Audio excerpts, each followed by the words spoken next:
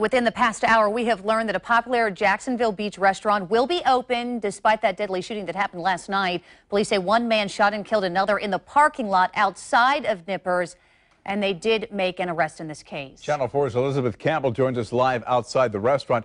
You had a chance to talk with the owner just the past few minutes. What did you learn?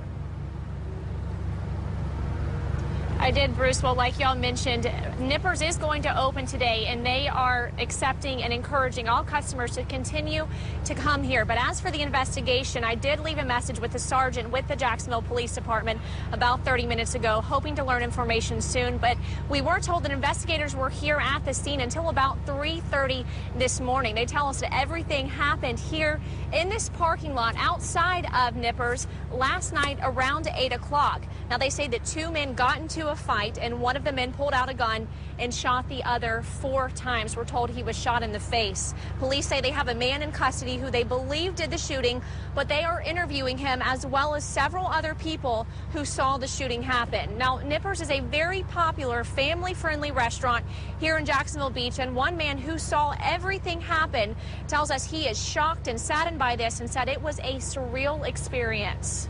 It was a little bit surreal because there wasn't a lot of yelling or fighting or screaming or chaos.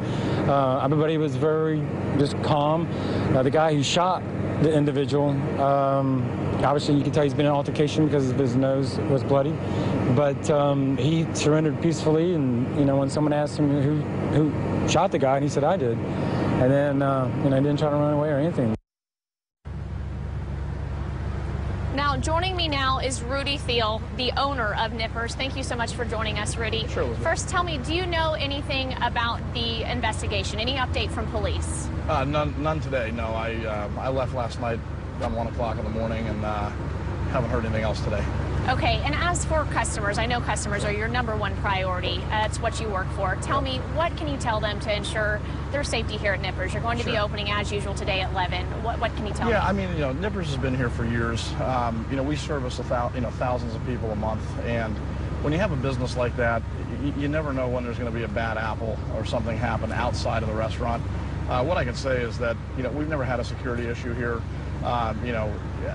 It's business as usual for us. I feel terrible for what happened to the gentleman out front in the parking lot, but it was not related to our restaurant. It didn't happen in the restaurant. I can say that are we going to step up security?